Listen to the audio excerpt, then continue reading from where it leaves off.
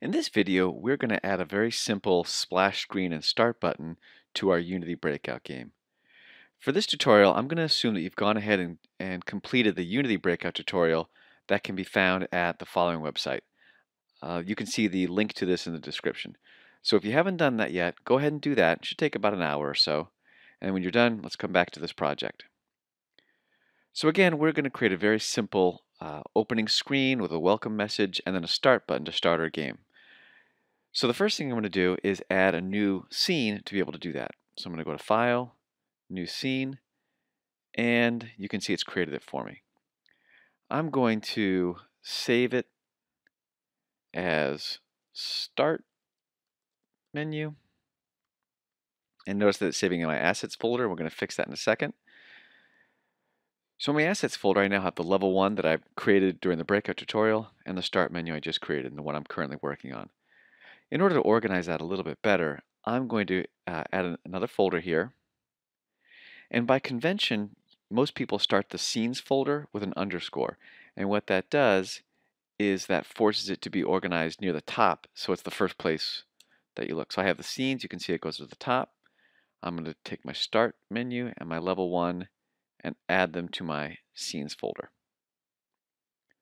And again, it's just for organization purposes. Okay, so now I'm in my start menu. Because I'm not crazy about this background here, I'm going to click on my main camera and change the clear flags to solid color and then give my background kind of a similar background color to what was in the breakout game. And again, I'm not going to be perfect, I'm just going to get it close. And because this is my start menu, I'm going to add a little bit of welcome text. So the next thing I'm going to do is I'm going to create UI text, and I'm going to call this one welcome.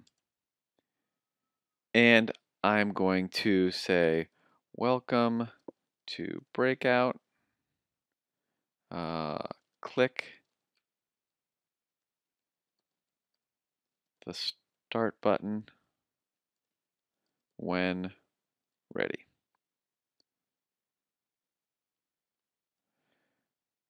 Okay, so I'm going to, because I don't see this here, I'm going to first reset the transform so it shows up in the middle. And you can see now it's in the middle of my game window. It doesn't look that great. I'm not going to spend too much time on the design of this. I'll leave that as an exercise to you. We're just going to get the basics. But again, you can center the text. We can make it a different color. Let's make it like a bright red. And if I want to change the size of this text box, I can click up here to this UI editor. So let me go ahead and make sure I see my text. And again, I did that by clicking on the welcome and then pressing the F key when the cursor was in the scene window. And I'm just going to drag this to make this a little bit better there. And let's increase the font size to about 30. And notice I have to, again, I'm just changing. And actually, I don't like that hyphen there. Let me get rid of that hyphen.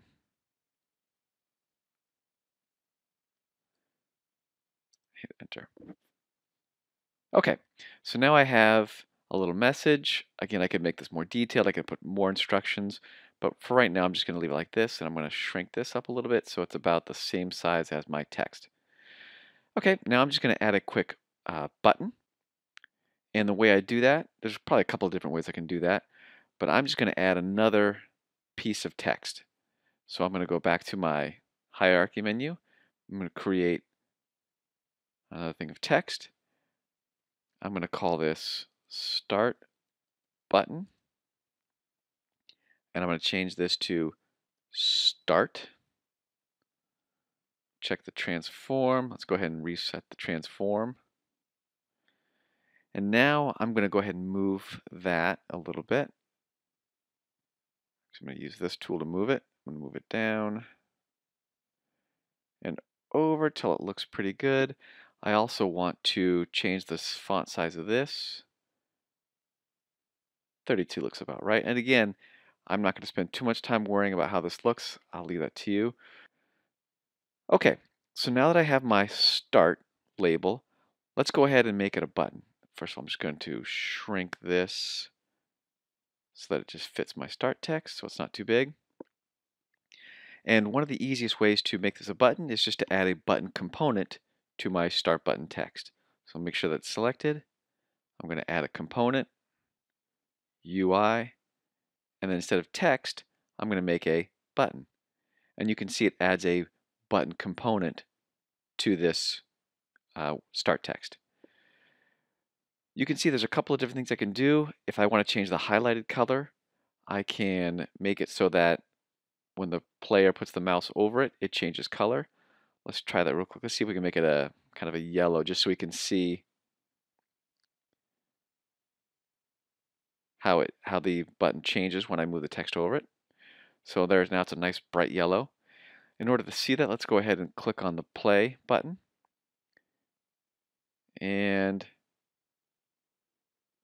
you can see that nothing happens.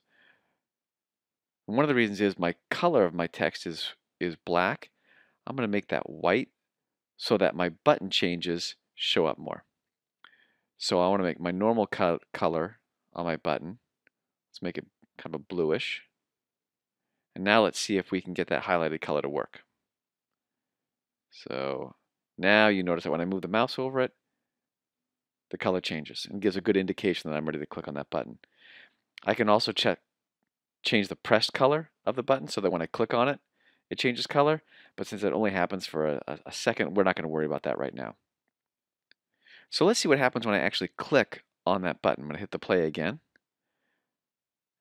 And if I click, nothing happens.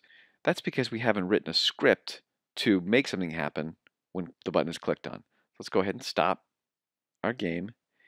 And we are going to, because I need something to attach my script to, we're going to create an empty game object, and I'm going to call it Level Manager.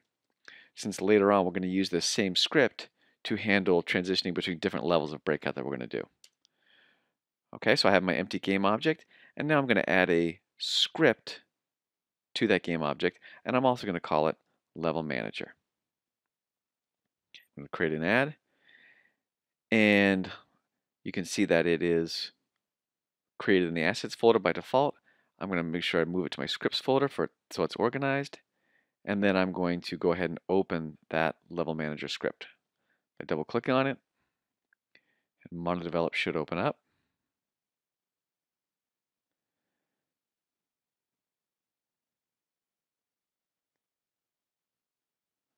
Alright, so there's all my other scripts that I've done from the previous breakout tutorial, but the Level Manager is the one I really want. So for this one, since I'm just going to call this when I want to move between levels or scenes, I'm going to go ahead and delete this. I don't need it. And because I need the Scene Manager, I'm going to it's Unity Engine .scene management. What I want to have happen when I click on that button is just go to the level 1 scene. So you can see that in my scenes, my first scene is called level 1. So luckily this is a pretty easy command. So I'm going to start with Scene Manager dot, sorry, I need to create a method. So let's call it public so I can access it. Void, let's call it start game. And then I'm going to call Scene Manager dot load scene, and you can see when I hit the first parentheses, it's asking for a scene name as a parameter. Well, my scene name is just level 1. And that should be it.